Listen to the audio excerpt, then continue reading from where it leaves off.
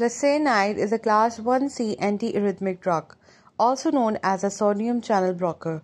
It is used for treating a variety of cardiac arrhythmias such as atrial fibrillation, supraventricular arrhythmias, and some ventricular arrhythmias. Flecainide can also be used on as-needed basis in the outpatient setting. Talking about the mechanism of action, this drug works by blocking sodium influx, which affects conduction and repolarization in the cardiac conduction system to reduce and stabilize arrhythmias.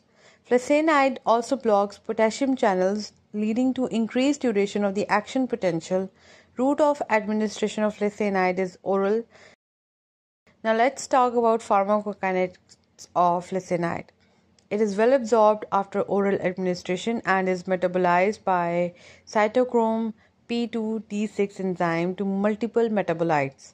The parent drug and metabolites are mostly eliminated renally.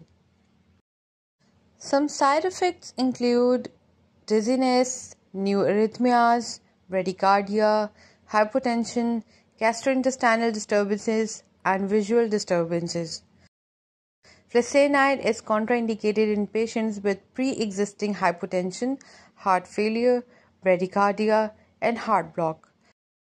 Flecainide should be avoided in severe hepatic impairment.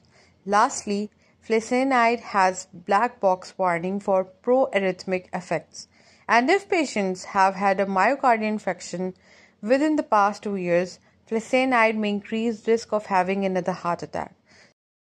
So that was all about clinical pharmacology of flecainide. Hope you like this video. For more pharmacology pearls, keep sharing and keep supporting us. Thank you.